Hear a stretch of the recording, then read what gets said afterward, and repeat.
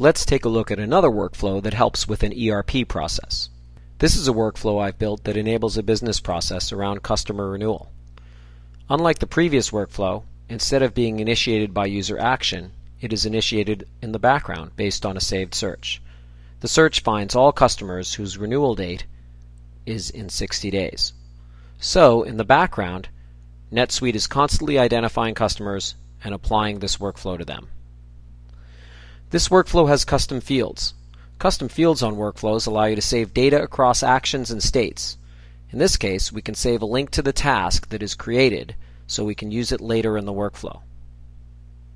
So when this workflow is entered, a couple things are done. The first creates an initial task for the sales rep to contact the customer. We can look at the details of this action and see that we set the company, title, assigned, and due date of the task. The task will be associated with this company. We store the created task in a custom field on the workflow, which we then use in the next action to subscribe to that task. What this means is that the workflow will be notified when that record changes. The reason this is important is that we can then transition to a new state when that task is completed, as you can see here. When we enter that new state, an opportunity for this renewal is automatically created. We also send an email to the sales rep, letting them know that they have a renewal customer to contact. Let's see this workflow in action. I'll pull up a customer that has been identified as needing renewal. All records now have a workflow tab, where you can see what workflows they are currently participating in and a history of what has happened in the past. As you can see, this record has entered the workflow because its renewal date is within 60 days. And a renewal contact task associated with this record has been automatically created and assigned to the sales rep. Let's go ahead and complete this task. If we reload the record, we'll notice that it has now entered the subsequent state of the workflow, and an opportunity has been created for this renewal. So SuiteFlow can operate in the background, identifying records that need attention, allowing you to better manage critical business processes, again, without writing a line of code.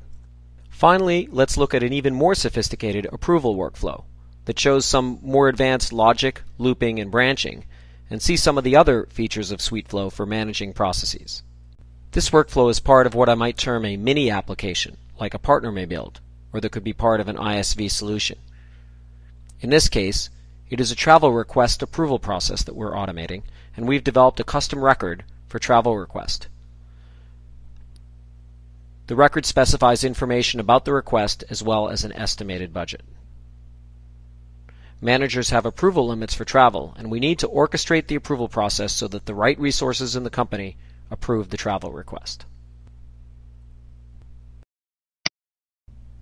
This is actually done by two workflows, one which tracks supervisor approval and one which tracks approval by the accounting department. This shows how workflows can interoperate either in series or in parallel. We'll focus on the main travel approval workflow. As you can see, it has the most complex diagram. Note there is even a loop here. This is the essence of the approval routing, in that at each level, the workflow determines whether the current approver has a sufficient limit, and if not, it routes to the next level supervisor.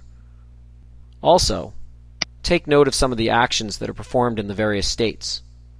In the pending approval state, we add approve and reject buttons for the approver only. We lock the record for the submitter. And in the pending accounting approval state, we initiate the associated accounting approval workflow and then wait for it to complete in order to transition to the final approved state. Now let's see the travel request process in action. First, I've logged in as a salesperson who's going to make the travel request and entered the information for the request. Once I save the request, I can go to the Workflow tab and see that it awaits approval by the rep's manager. Notice the record is locked. The lock record action assured that the submitter can make no edits once the record has been routed. Let's go ahead and log in as the manager. Just a note, this manager has been assigned an approval limit of $1,000, below the estimated budget of this request. Note that there's a custom reminder created from a saved search for travel requests to approve. Click on it and approve the request by clicking on the button. Now here is where the logic and looping of SuiteFlow comes into play. We've returned to the pending approval state, but the final approver is Mark Rogan's manager, A. Wolf. Finally, I will log in as A. Wolf and show a couple additional features of approval workflows. Notice A. Wolf has a list of requests to approve instead of a reminder. Same search, just exposed differently. He can approve individually, or using a save mass update called Approve Travel Requests, approve multiple at a time.